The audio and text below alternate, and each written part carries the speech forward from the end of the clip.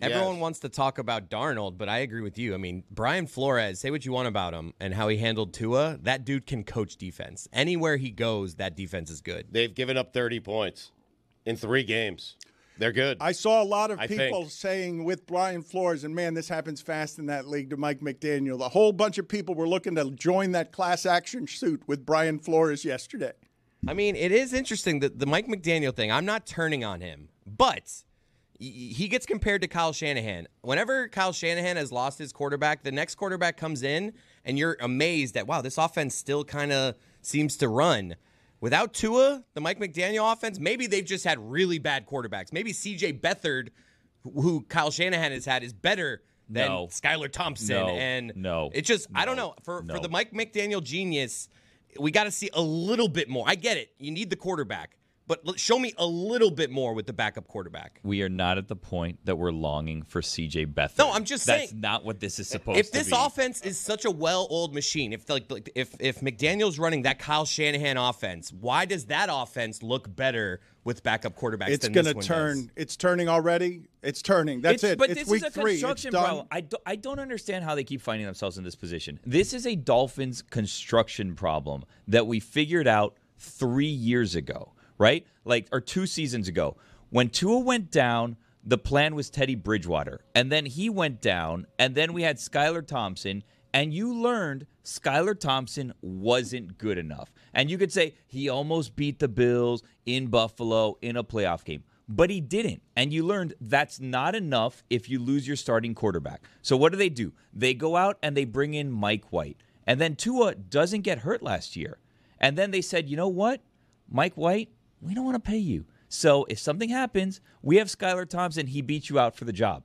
And yet again, we're learning Skylar Thompson is not good enough if Tua goes down. And then there's no backup plan. Tim Boyle is the plan if something happens to Skylar Thompson, who himself wasn't good enough. And, obviously this is Monday Morning Quarterback, but, you see the quarterbacks that are out there thriving, right? And if this system is so great and anyone can just fit in this system, which is what everybody tells us, Tua's not good enough, you just plug in the right quarterback and it can work.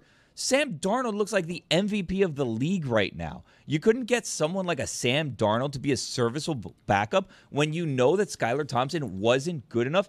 There was no plan for Tua going down, which I don't understand because he has the injury history. There's always that fear with him. Last year, he was clean the entire season, so you assume he's never going to get hurt again, and Skylar Thompson's the backup plan? All of your criticism is going to be echoed by all of South Florida today. The only place I would pause and tell you, hold on just a second, is that he did beat out Mike White, and that Bills playoff game you were talking about, if it's this hard to play quarterback in that league for the good quarterbacks, they look like they stink. The ones who don't get reps are going to need a minute. You've seen what training camp has done to everybody else. I don't believe in Skylar Thompson either, but first game, when you haven't been the one getting all the reps, don't tell me you can go to Buffalo and put up 35 points with that offense, and you can go to Seattle and not have anything for offense, and the difference between those two players at quarterback is reps. It's the same player. But one of them is getting a month of preparation and the other one's getting a week. But he's not good enough from the time that he was quarterback. You knew that's not enough to win a playoff game. You knew that. Okay, but the man making the assessment on that, you trusted 2 weeks ago to make those assessments. Shanahan made that assessment on Brock Purdy. Do you trust your coach or don't you? I don't. I don't trust my coach because he's shown that he can't do things without Tua. Has he not? What has he done without Tua? Here, nothing. Here, the closest they've come was to losing a playoff game in Buffalo. I mean, it is fair criticism to say, hey, you have this quarterback, he's signed, you believe in him, we get that, but he's also prone to injury, right? So you might want to have a better backup. It's what the Jet fans went through last year when Aaron went down. I know, Stugotz, and I don't want to do the backup quarterback show just because what I'm telling you when I say, well, do you trust him, or is your trust so flimsy that it loses one time at Seattle and you're like, no, doesn't know what he's doing in terms of quarterback selection? Because it seemed to me like you trusted him the last 2 seasons to be able to do offensive evaluation. But it's not one time. right? It's been every time Tua's gone out, the season has somewhat fallen apart, right? And, like, if you look at the schedule, the Dolphins have winnable games coming up. They have the Titans, they have the Patriots, they have the Colts, the Cardinals you don't really know, and then they have the Bills. So, like, you very well could get back up to 500 here, right, with the Dolphins, and then convince yourself, like, okay, like, things are fine. Skylar Thompson is fine. He just needed some reps, and it's because you're going up against bad teams. Am I crazy for thinking that they already admitted that they know that the room is not good enough? Like, they could have signed somebody that was just a player to put in that room. They signed Tyler Huntley. And look, Tim Boyle has never been a good quarterback at any level of football.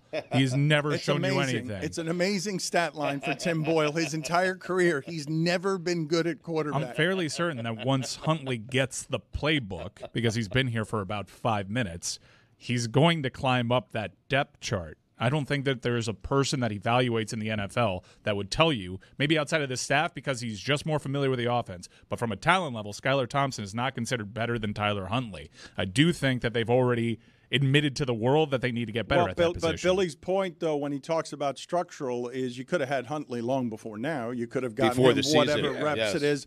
But I really don't want to do the backup quarterback show because I do think that what we're thinking when they sign Huntley to the practice squad is, oh, how fun, an athletic quarterback to go along with those skill guys. What happened to the Dolphins yesterday in Seattle was a betting line surprise because everybody thought McDaniel was going to be able to travel. All the games are close. It's every game is going to have Atlanta throwing into the end zone against the Chiefs at the end because they're all protecting the football and trying to throw for 200 yards. You got Dallas as a total finesse team. They can't run the ball, can't stop the run, and Jerry Jones spends the whole offseason putting money into the offensive and defensive lines and telling CeeDee Lamb and Dak Prescott to hold on.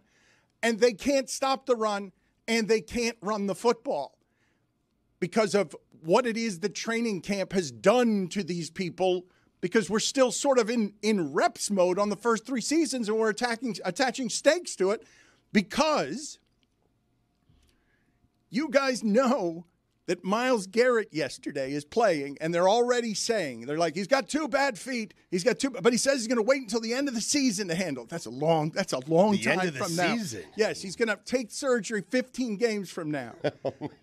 The idea that injuries get built into the structure of what it is that you've built, and Tua gets hurt, we can talk all you want.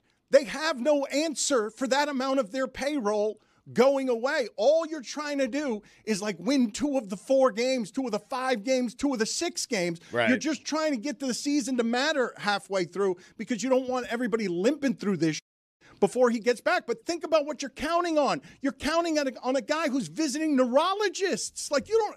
Well, that's Billy's point, Dan. Why not have Joe Flacco? Why not get Russell Wilson? Why not inquire about one of those guys? Jimmy G. In the event that Tua goes down, you have a backup so you don't have to miss a beat potentially. They tried that the previous year, and their salary cap situation is such that they took a gamble and said, we don't want to commit millions of dollars at a backup position because we want to allocate that money elsewhere. And they lost the gamble. Hi, I'm Mike Tirico, and thanks for watching. Make sure to hit subscribe for the latest news and highlights from NBC Sports.